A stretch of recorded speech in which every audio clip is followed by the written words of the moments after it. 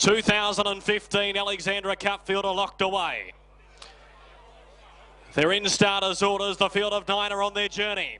And they jump to a good line. Going forward in the early stages was Parvenu. To cry for from the good gate is going prominent, and the favourite Immortal Fire is running third in the early stages, and then followed by Party Star. In behind runners the inside was Ziphos. Dane Margot was next in running. Condora got back to be third last. Second last in the affair was Marley, and the last one as they worked their way out on the back and lead the 1400 metre mark. Behind them was Aston Martin. That's the order in the 2015 Blackmore Wagyu Beef Alexandra Cup, and showing out the lead roll out in front as they work their way along the back of the track in the Cup. They're about to come into view, and the leader is Immortal Fire. Favourite found its way to the leading roll. In second spot as they worked their way off the back was Dane Margot. Party Star is fourth, just ahead of it to cry for the inside. Next in running was Ziphos. Midfield was Parvenu, given every chance. Goodwin's third last on Condoa. Stablemate second last is Marley, and Aston Martin saw them all. That's the order. 12 lengths would cover the field, top end to tail,